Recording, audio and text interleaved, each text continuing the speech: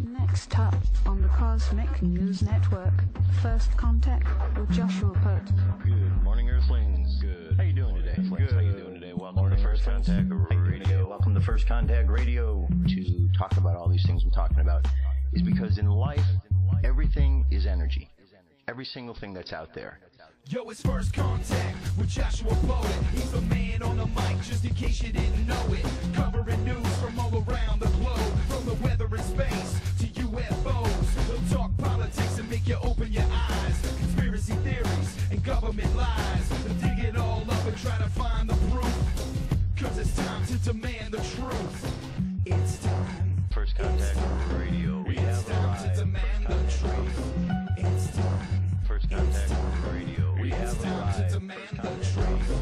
It's time. First Contact Radio. It's time to demand First the Contact truth. Radio. We have arrived. First Contact. Good morning, Earthlings. How you doing today? Welcome back to First Contact Radio. Today is the 16th. So we could see that we have a single sign there, Scorpio. That is our moon sign for today. And our sun sign is Aries. So we have Aries and Scorpio. Aries is a fire sign. Scorpio is a water sign. So just think how these two work together. The conscious mind has these ideas, and there's the emotions taking place underneath the surface, bubbling to the surface. So when we have fire and we have water working together, they can work nicely and work in good balance. The fire could create steam, or the fire could dissipate the water altogether, or the water could put the fire out. In other words, emotions can squash the ideas, or too many ideas could overwhelm the emotions. So if you look at it from that perspective, it will help you to understand a little bit more of what these energies are about. As far as trines or squares, we have several trines today. These are all between the moon sign Scorpio, and first one here is between Venus, which is imagination, creativity. We have Jupiter, which is expansion. So between those two taking place this morning, we have an expansion of these emotional energies. We have a ability to use our imagination, so to use these energies, these emotions, find a way to employ our imagination to look at them from different perspectives, perhaps, see how we could use them to our favor. So these are some nice, good things. Trines are always good positive aspects, so expect your emotional field to be expanded and maybe receive some creative ideas from them. If we go over to our numerology for today, we're at the number 9. Here's how we arrived at the number 9. Okay, we have the 4. 1 plus the 6 is the 7, and then the year 2014. It's also a 7 altogether. It's an 18. 1 plus 8 is 9. Process is called theosophic subtraction, reducing down to a single number. Here's number 9 is the card associated with the Hermit, or the astrological sign of Virgo. It has to do with analysis, analyzing what is going on within. Hermit's also the healer, holds up the lantern high for others to see. Here's the path of the card representing the Hermit right here, holding the lantern up because the Hermit has gone and learned some lessons and now is going to share this wisdom with the others. Okay, so one thing also implied with this is the idea of patience and timing. Patience and timing, very important in life. We need to be patient once we put things out for them to come back according to the correct timing. We often want to rush things. It's not necessarily the best way to go. If we could see on our tree of life here where the symbol is. Okay, we look right over here. Here's Hermit, going from mercy to the center, to beauty. Okay, this side of the tree is the side that is the side of like humility, mercy, whereas this is more of the masculine qualities, severity, understanding, splendor. And so on both sides of the tree you have masculine qualities and feminine qualities, so there's a balance going on each side. And then in the bigger picture you have the balance between the three, and the idea is always trying to get back to the middle. So the Hermit's going to use the patience to go from mercy, humility, coming back to the place of beauty, so it gets in balance. Patience and timing are very important in there. Taking the lessons of humility, bringing them forth to the idea of understanding how that applies into the beauty. And then, of course, we see where our Aries is, going from wisdom down to beauty. And the moon sign for today, Scorpio, we see down here, which is coming from this side as well. So we've got all our paths coming from this side of the tree today. Okay, so we could see kind of the balance that we're on. We're leaning to this side here and we want to find our balance. Okay, so it just helps you to give a focal point of where you want to go. All three heading to the same direction. Aries, Scorpio, Hermit. Place of beauty is where everyone's heading. Alright, our current moon phase is 98% full. It's waning, which means it's going down. The moon was certainly large last night, wasn't it? Nice large moon out there. The sky, says the waning gibbous moon, rises soon after dark with Saturn hanging out close by. Watch them cross the sky together. For the rest of the night, the moon occults or covers Saturn for South America. Alright, then the Mayan Oracle today is a 12-tone day. We're getting ready to make the jump. Tomorrow will be the cosmic day or the jumping day where we go on to another wave spell. So we're wrapping up this theme of synchronicity and navigation.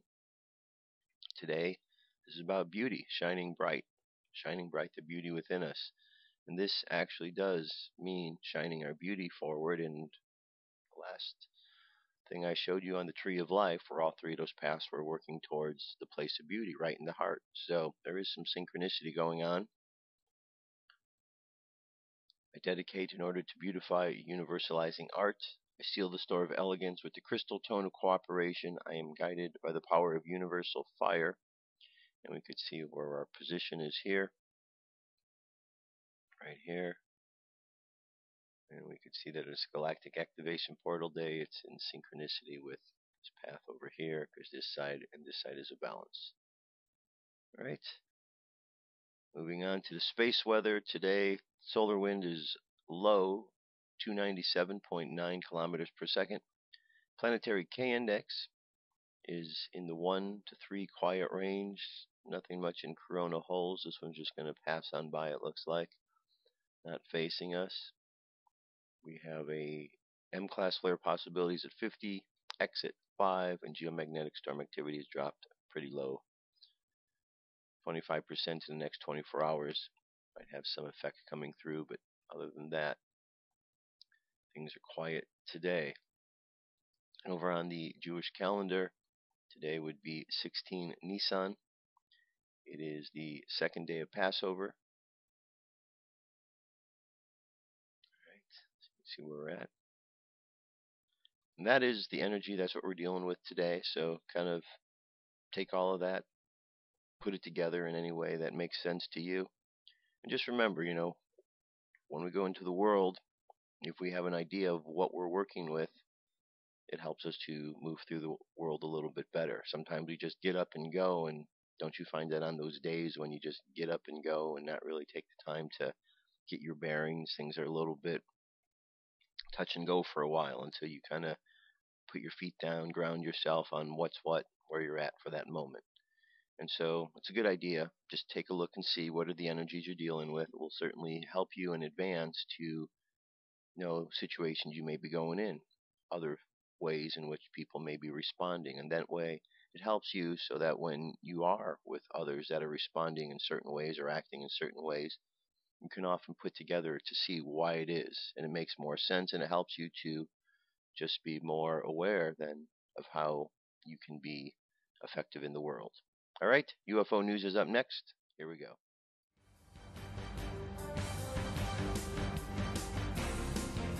This is the UFO News with Joshua Poet. All right, Dirk. Thank you very much.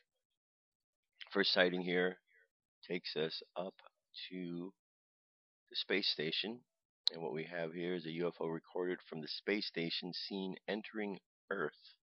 It's not the first time, and it won't be the last. Okay.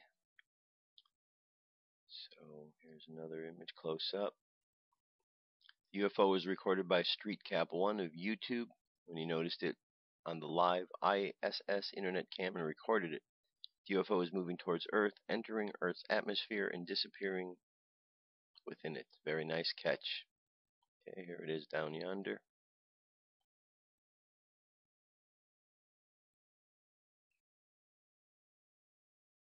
Okay, so it's a good shot. Again, these are images everyone can capture if you just take the time, like StreetCap1 does, to watch what's going on with the ISS.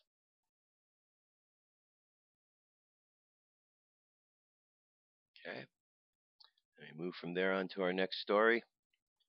This one here is a daytime UFO filmed over the Netherlands. See the object in question. Mr. Smits, a resident of Maasluis, Netherlands, shot this great UFO video.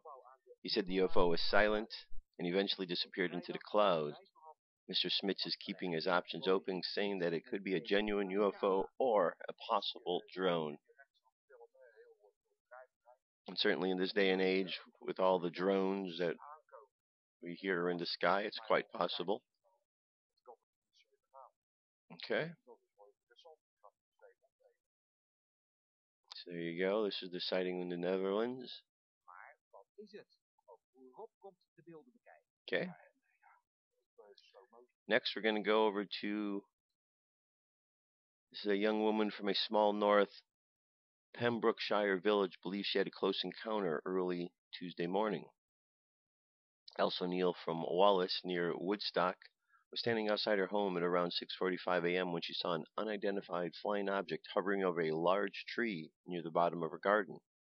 I ran inside the house, I got my phone, but there wasn't enough battery left to film it. But there was enough to take pictures, so I started snapping away. Else, 26, or at least, described the UFO as being the size of a car and was spinning around like a topper. She said, as I watched it, it split into two places, then it went back into one. Shot off into the sky in the blink of an eye, just went up and I couldn't see it anymore. Alright, she says, I'm sounding as if I'm crazy, but I'm just a normal girl living in the country. My heart is still in my mouth. One of these days we won't have to have disclaimers for people who see things, because we'll just know that people see things and it doesn't mean they're crazy. Okay, Phil Schneider, remember him? He claims to have seen extraterrestrials and actually got into a fight with some of them. Here's Phil Schneider talks about alien base under Los Alamos Lab, New Mexico. This is one of those digging machines they use for digging those tunnels.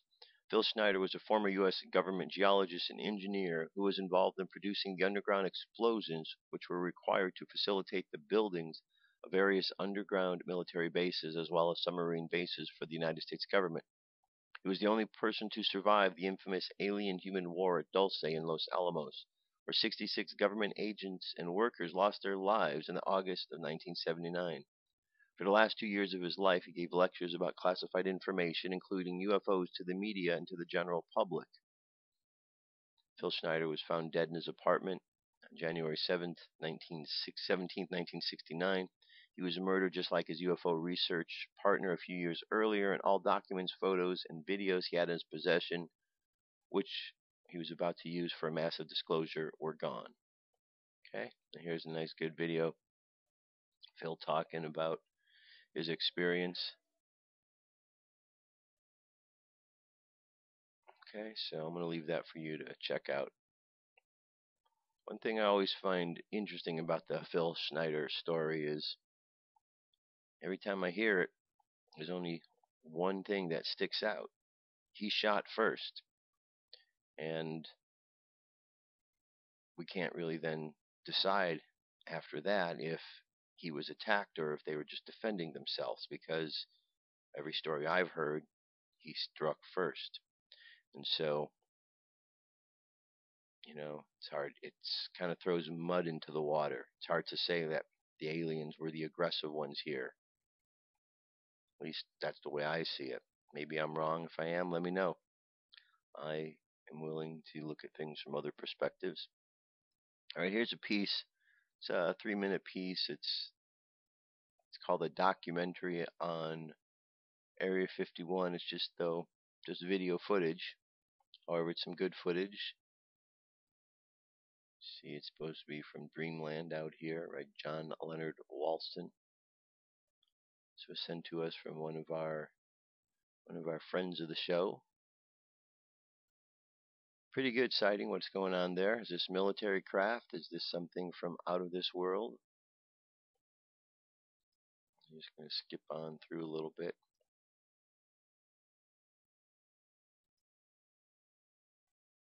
So it's a pretty cool looking ship, whatever it is. Okay.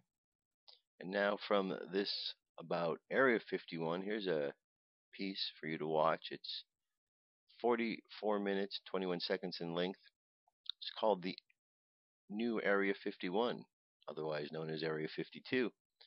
This show investigates the Dugway Proving Grounds, a remote military testing facility near Dugway, Utah, and examines the report of UFO activity that has surrounded the site for the past 10 years, including some UFO watchers who dub it Area 52, the new Area 51. So there you have it. That's our UFO news for today. I'll be back momentarily, and we've got some more information and stories for you, so stay tuned. Come into our circle, Great Spirit. Fill our souls with peace.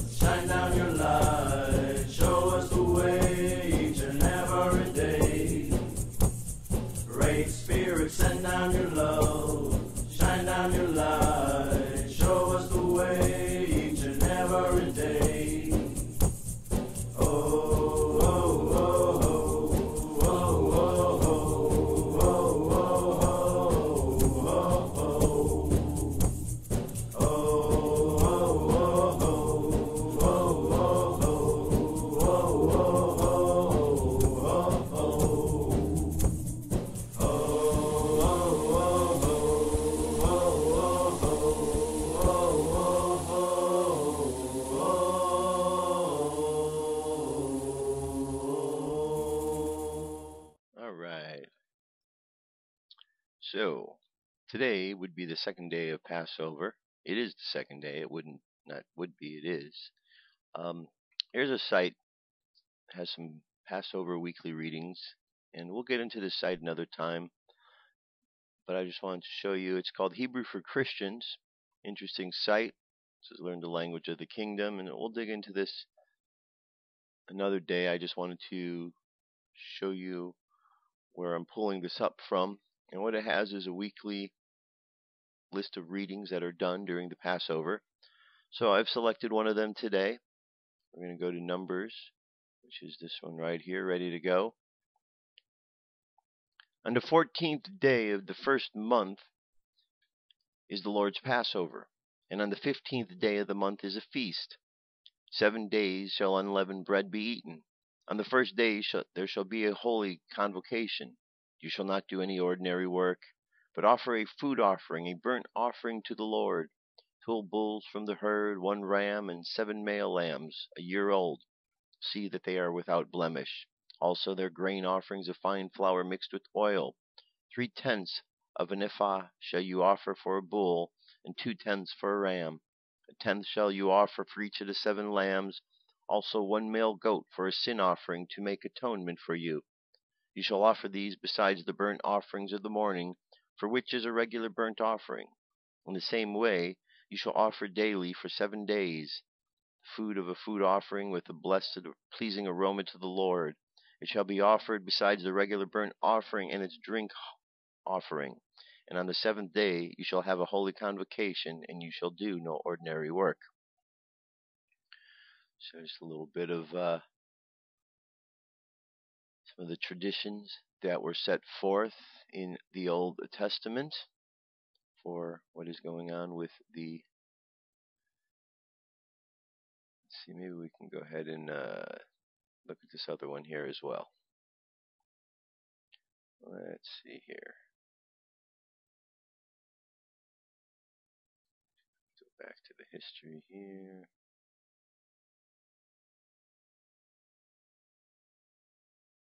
Alright. Let's see if we can find our way around. Here we go. These various... Well, let's take a look at this site as long as we're here. How about that? Shalom and welcome to Hebrew for Christians. Here you'll find basic information about the Hebrew alphabet, vowels, biblical Hebrew grammar, and what you can do better to understand the scriptures from a Hebraic point of view. Join me in my Beth Midrash, house of study, and progress from not knowing a single letter of Hebrew to reading and speaking it with confidence. In addition to learning biblical Hebrew grammar, this site provides information about common Hebrew blessings, Jewish prayers, the Hebrew scriptures, Jewish holidays, the weekly Torah portions from a messianic point of view, the Hebrew names of God, as well as ordinary glossary of Hebrew and Yiddish terms is also provided. Be sure to check out the online store for some excellent study materials. There we go. Mysteries of the Hebrew alphabet. Let's check this out here. These are all the Hebrew alphabet letters right here. Aleph, Bet, Gimel, Dalet, He, Va, Zayin, Chet, Tet, Yod, Kaf, Lamed, Mem, Nun, Samek, Ayin, Pe, Zadi, Kof, Resh, Shin, Tav. Each one of these letters correlates to one of, there's 22 of them, correlates to one of the 22 major arcana of the tarot. Fool, Magician, High Priestess. This is Dalet is the Empress, Emperor, High Priest, Lovers, Chariot, Strength, Hermit, Wheel. This is Ahmed, Justice, Mem, which is the Hangman, Noon, Death. Samek is the higher self. It's 14, card number 14. Having a mind blank here. Look at the card itself. It's the card of Temperance. Okay, a little. Then we got Devil, and we have Tower, This would be the star, the moon, the sun, judgment, and the world. So all of these letters are represented. So if you are studying, want to understand the Hebrew alphabet, you can see how they connect by understanding how they play out in the 22 major arcana of the tarot. Okay. So the Hebrew word for the letter. The Hebrew word for the letter is at, which can mean sign and wonder. Each letter of the Hebrew alphabet then may contain signs that point to wonderful truths about life. According to Midrash, the Lord God himself taught the alphabet along with the numerical values, mathematical relationships, etc. for the letters to Adam Harishon, who then transmitted the knowledge to his sons and then passed on to their sons and so on until it was taught to Jacob at the school of Shem in Salem. Jacob taught the secrets of the alphabet to Joseph, who used it to decipher dreams, etc. Jewish mystics go so far as to say that the entire cosmos was created from the 22 consonants of the Hebrew alphabet, called Otiat Yasod, or foundational letters. Through the Oit Yasad, God formed substance out of chaos and brought forth existence from non-existence. In other words, the entire universe is created and sustained by divine language, the Word of God. When the Lord spoke the universe into existence, his words still echo throughout all of creation, sustaining it and preserving it in being. Rabbi Yeshaya taught that when a human king builds a palace, he does not build it with his skill alone. The king employs a builder. Moreover, the builder does not bring it into his own imagination, but consults a blueprint, a plan, a diagram, to know how to arrange the chambers, doors, passageways of the palace. In the same way, God, as both king and builder, consulted Torah and then created the world. Yeshua the Messiah is called the Devar Elohim, the Word of God, and the Elf and the Tav, who upholds all the created order by the word of his power. It is the Messiah Yeshua alone who is the true Yesod, or foundation of life itself. Every holy utterance can be traced back to him, and he is the source of the origin of all that is good, lasting, and righteous. Indeed, Yeshua is called the Zohar of his glory. That is the radiance of the glory of God himself, who upholds all things by the word of his power. Since he is the first and the last, we can see that the Odiot will all reveal something about him.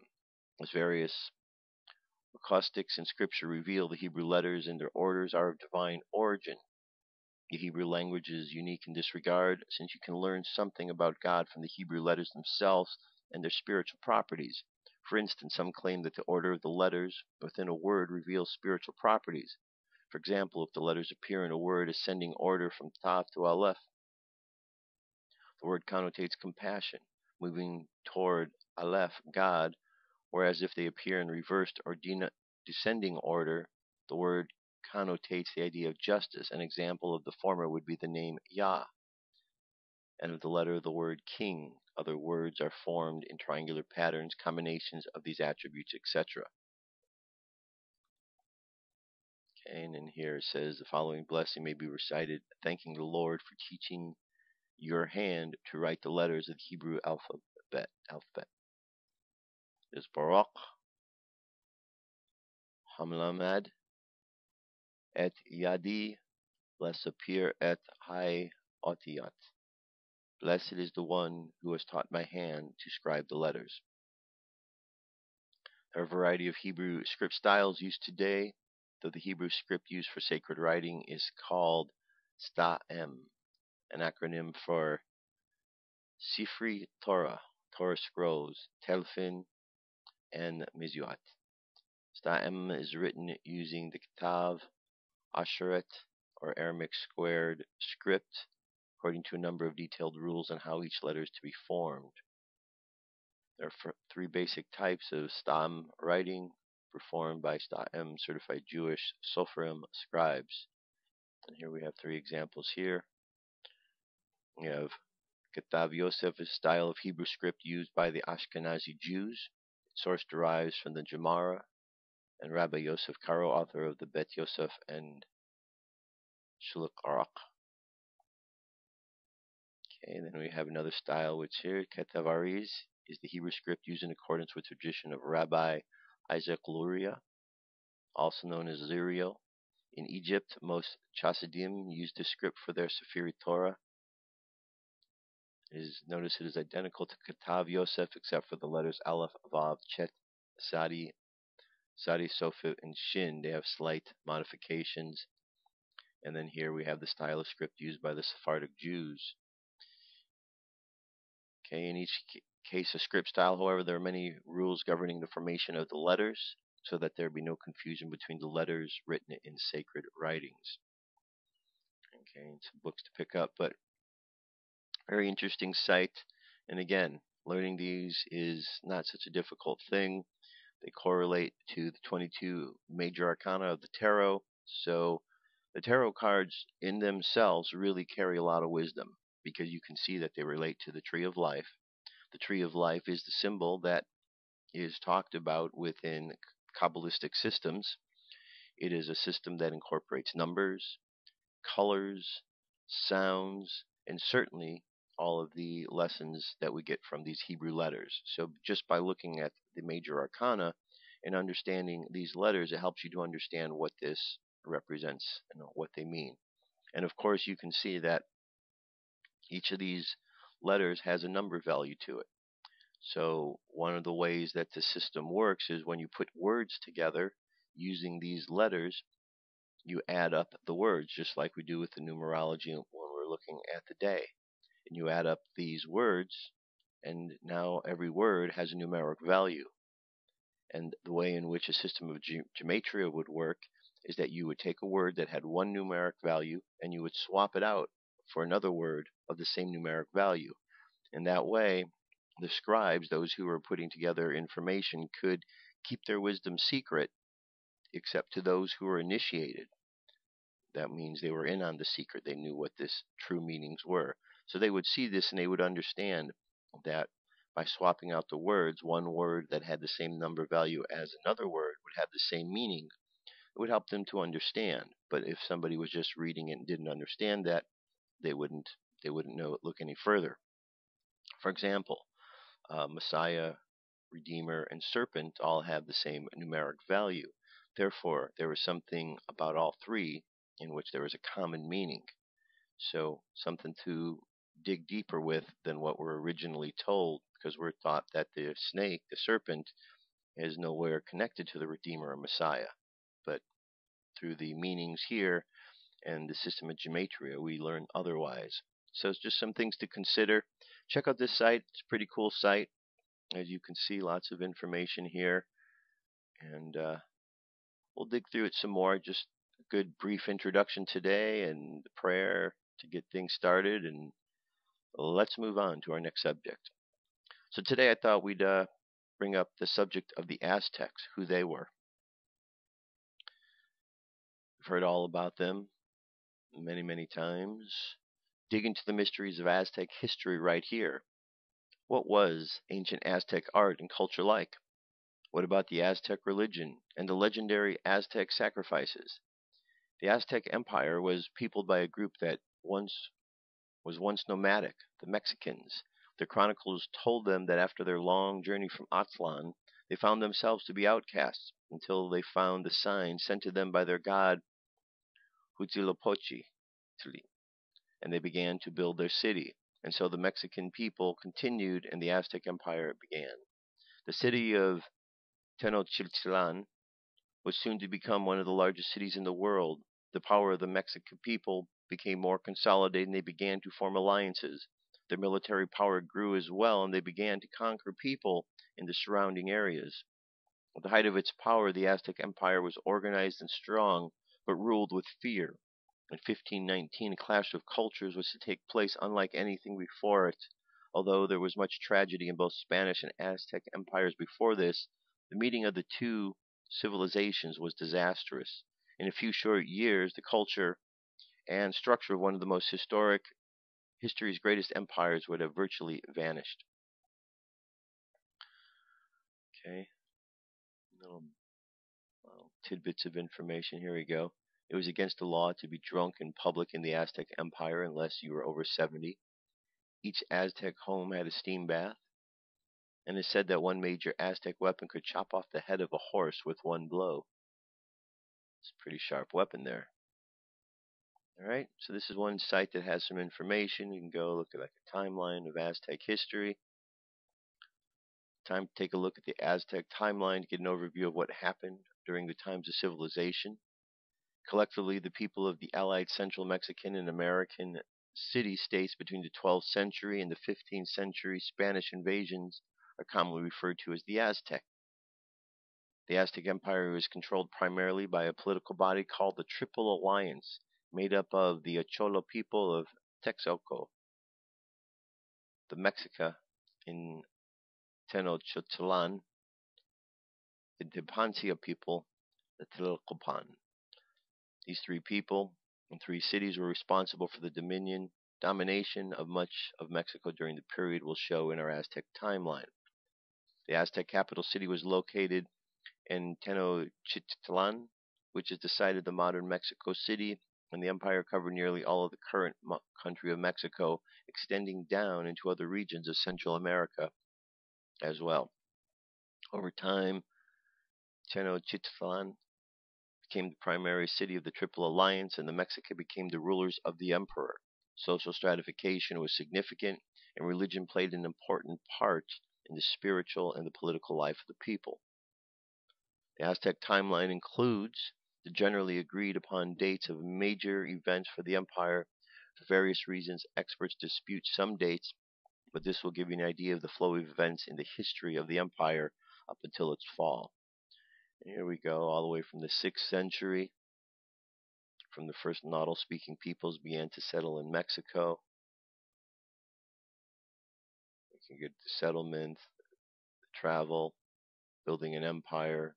1350 is when that began, building of canals, causeways with canals, and that continued on all the way up until the famine in 1452 and 54.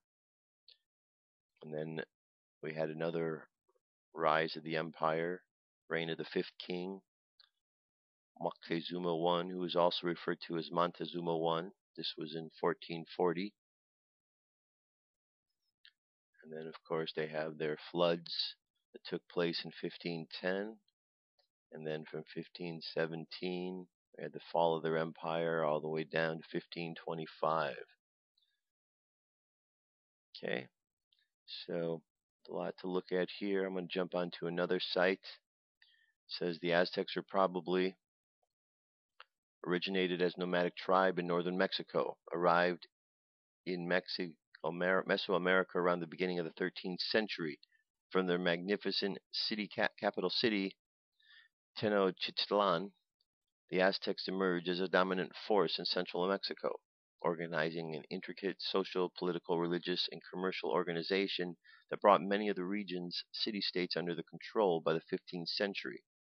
Invaders, led by Spanish conquistador Hernan Cortez, overthrew the Aztecs by force and captured Tenochtitlan in 1521, bringing an end to Mesoamerica's last great native civilization. Okay. The exact origins of the Aztec people are uncertain, but they are believed to have begun as a northern tribe of hunter-gatherers whose name came from that of their homeland, Aztlan, or White Land.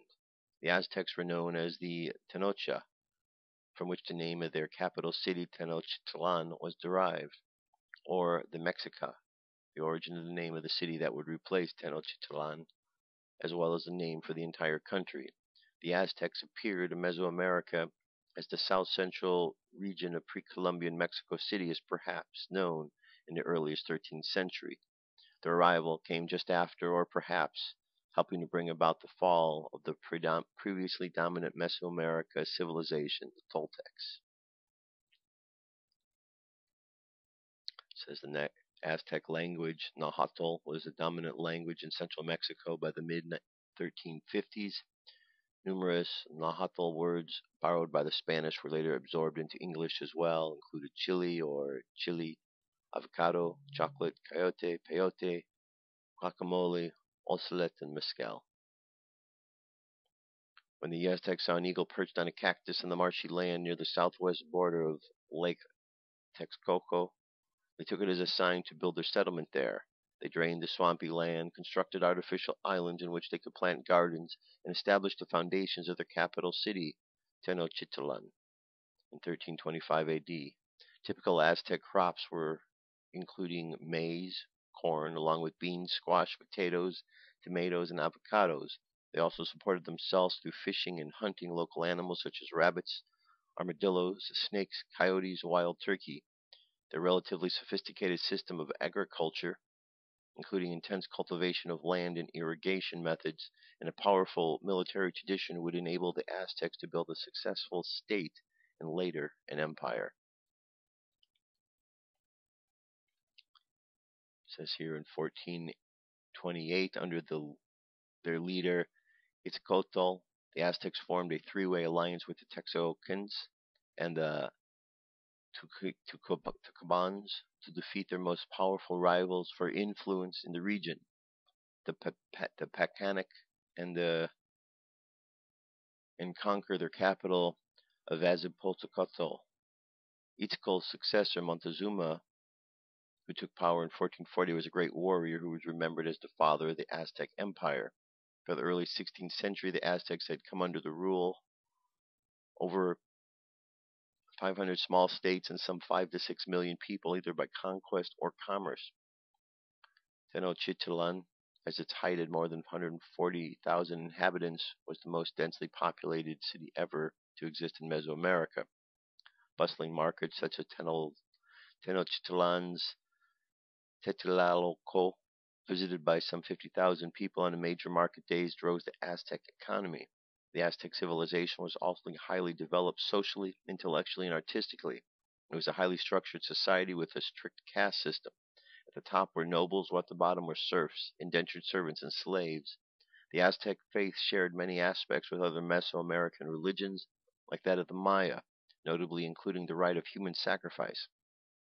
The great cities of the Aztec Empire, magnificent temples, palaces, plazas, and statues embodied the civilization's unfailing devotion to the many Aztec gods, including Huitzilopochtli, god of war and sun, and Quetzalcoatl, feathered serpent, Toltec god who served as many important roles in the Aztec faith over the years.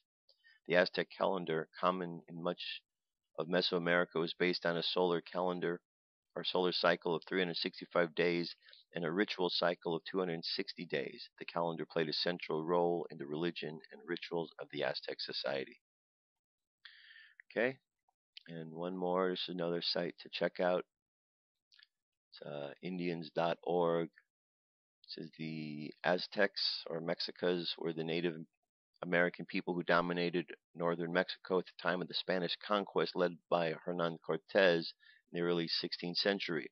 According to their own legends, they originated from a place called Aztlan, somewhere in the north or northwest Mexico. At that time, the Aztecs, who referred to themselves as the Mexica or the Tenocha, were small, nomadic, Nahuatl-speaking aggregation of tribal people living in the margins of civilized Mesoamerica. Sometimes in the 12th century, they embarked on a period of wandering, and in the 13th century settled into the central basin of Mexico, continually dislodged with small city-states that fought one another in shifting alliances. The Aztecs finally found refuge on small islands in Lake Texcoco, where in 1325 they founded the town of Tenochtitlan, which is the modern-day Mexico City. The term Aztec, originally associated with the migrant Mexica, is today a collective term applied to all peoples linked by trade, custom, religion, and language of these founders. It says fearless warriors are pragmatic builders. The Aztec Empire created an empire during the 15th century that was surpassed in size in the Americas only by that of the Incas in Peru. In early text and modern archaeology continued to reveal beyond their conquests and many of the religious practices. There were many positive achievements, the formation of a highly specialized and stratified society, and an imperial administration, the expansion of a trading network as well as a tribute system, the development and the maintenance of a sophisticated agricultural economy, carefully adjusted to the land, and the cultivation of an intellectual religious outlook that held society to be an integral part of the cosmos. Okay. It says a yearly round of rites and ceremonies in the cities of Tenochtitlan and neighboring Tezcatlipoca and their symbolic art and agriculture gave expression to the ancient awareness of the interdependence of nature and humanity. The Aztecs remained the most extensively documented of all the American Indian civilizations at the time of European contact in the 16th century. Spanish friars, soldiers, and historians and scholars of Indian or mixed descent left invaluable records of all aspects of life. These ethnohistoric sources linked to modern archaeological inquiries and studies of ethnologists, linguists, historians, and other art historians portray the formation and flourishing of a complex imperial state. So there you go. There's a bunch of information about the Aztecs. Site you can go back and check so you can learn more about who they are if that's a particular interest to you. All right, now we're going to go over to an article here having to deal with the effects of the moon. It says, did you feel the blood moon energy shift?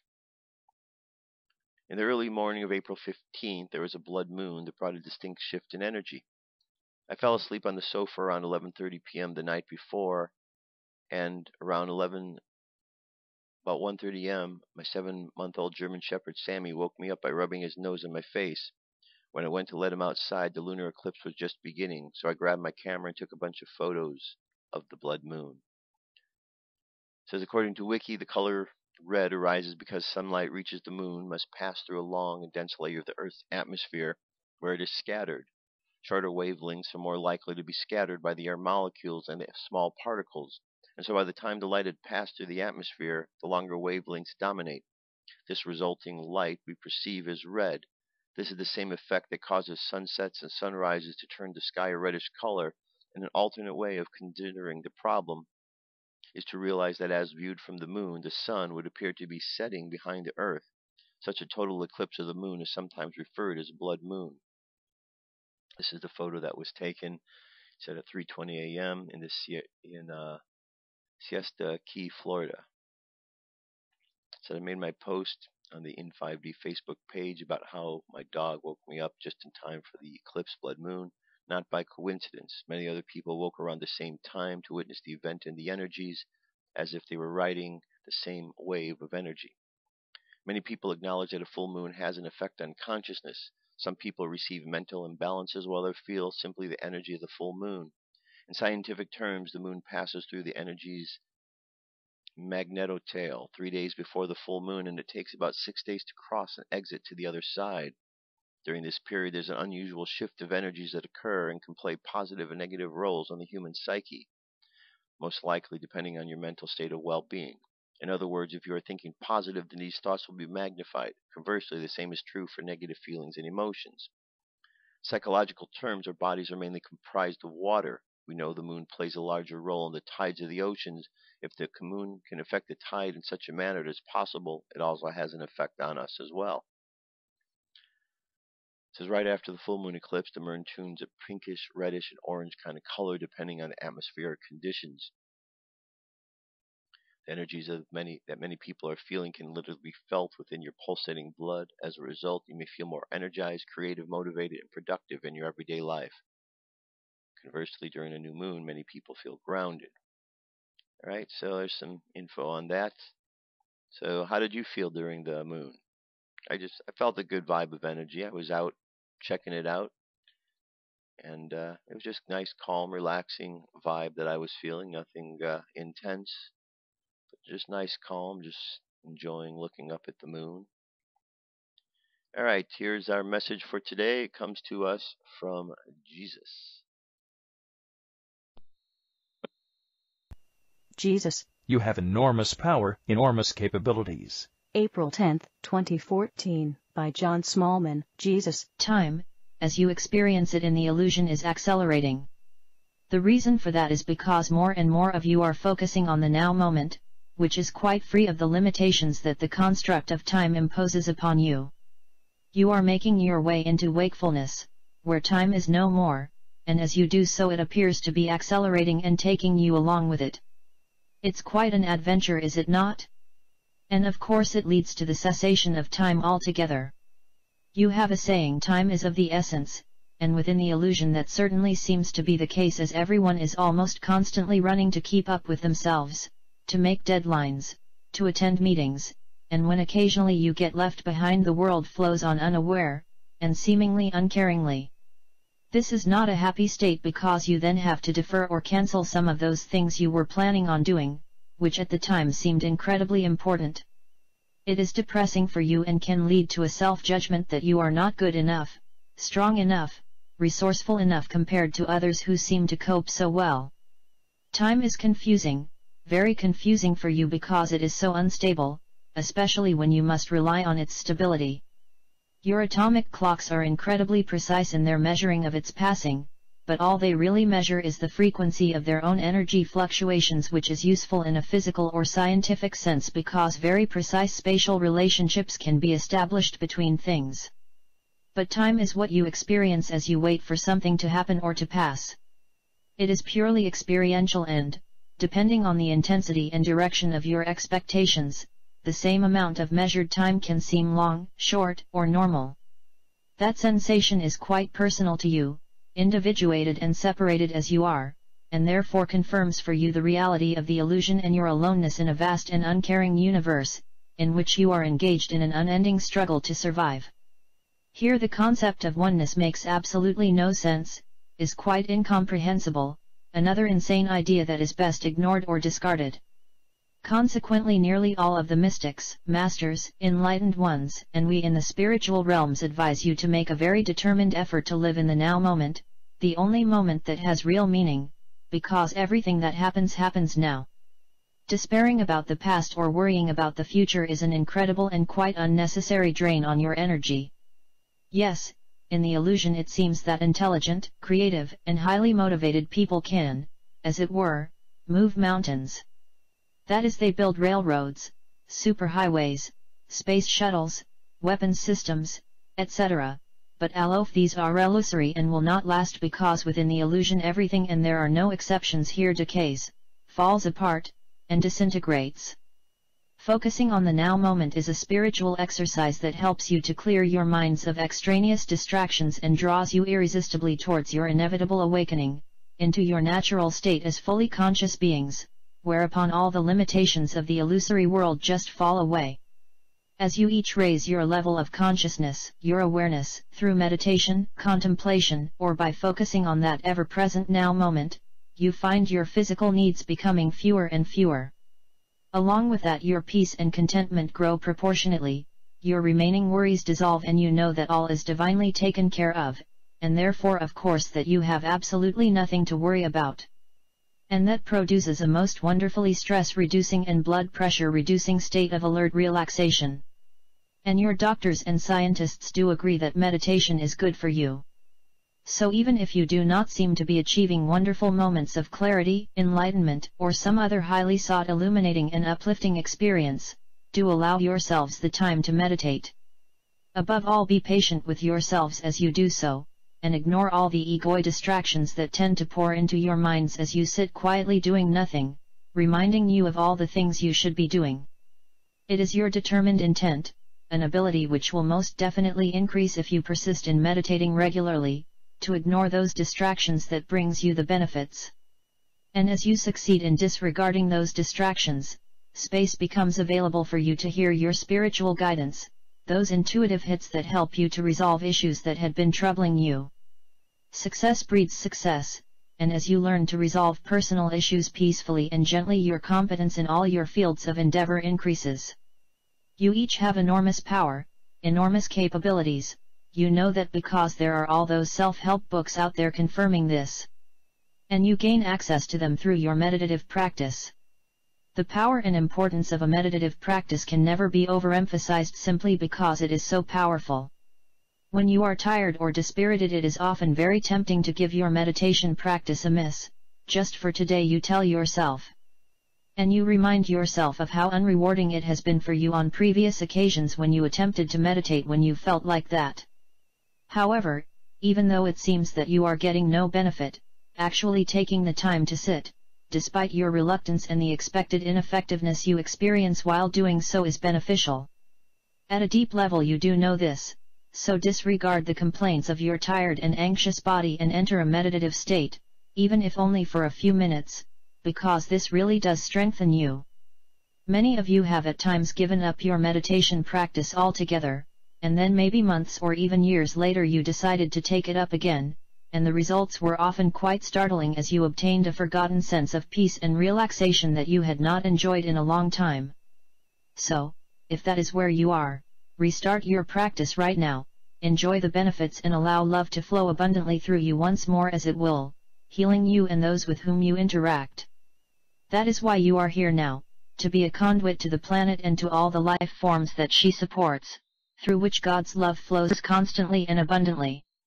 Your loving brother, Jesus. All right, good message indeed. So we're going to get to our meditation now to make use of exactly what was just talked about. Let's take a deep breath and exhale. Take another deep breath and exhale. And just breathe in and out. And as you do, just feel yourself connected to this moment, to the now moment. And as you connect to the now, you feel the energy flowing in and out. Feel the energy from the past and the future, all combining to this present moment of the now. And you realize this is the important moment where everything can be changed. In this moment, we can adjust the way in which we've used the energy of the past and the way in which we're going to use it in the future.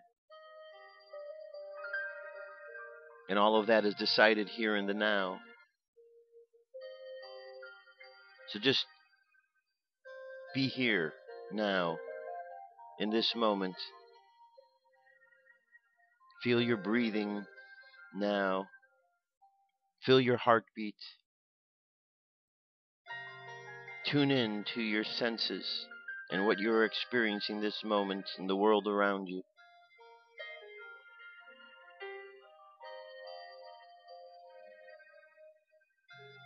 And as you experience these moments, just feel the love flowing through your being. And feel that right now this love exists all around you.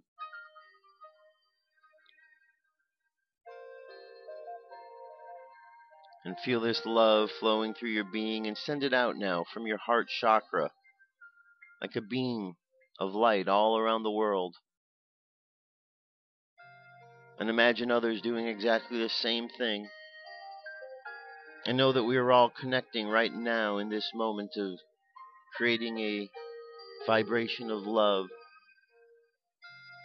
Sending this love out and out to change the world through positive actions that we're doing. Think of those in your life, near and dear to you, and just imagine sending love to them. Think of those around you that you know that are troubled and dealing with issues of health or mental conditions or any other issues, and just send them love and light that they might overcome their challenges. Let's think of the earth and all of the changes she is going through, and let's send love into the earth right now so that the earth is nurtured in the way that we are nurtured by the earth. And just think of positive thought for the world. A positive thought for everyone in the world today. And let that be enough. So let our conscious mind continue on that journey of feeding the ever-present now with positivity. And let's bring our conscious attention back to this present moment. 3, coming back to the present moment filled with confidence. 2, back to the present moment filled with faith. And 1, back to the present moment, happy, healthy, and whole. Happy, healthy, and whole. Take another deep breath. Exhale, and open your eyes. That's it, my friends. That's our show for today. Thanks again for being here. I'll be back tomorrow with more news and information. We'll continue on with our study of the Kybalion tomorrow. So if you haven't read through the previous lessons and you want to brush up, because that's what we're doing. All right? That's it. I'll be back tomorrow. Keep loving each other. I'll talk to you soon. Peace. I'm out of here.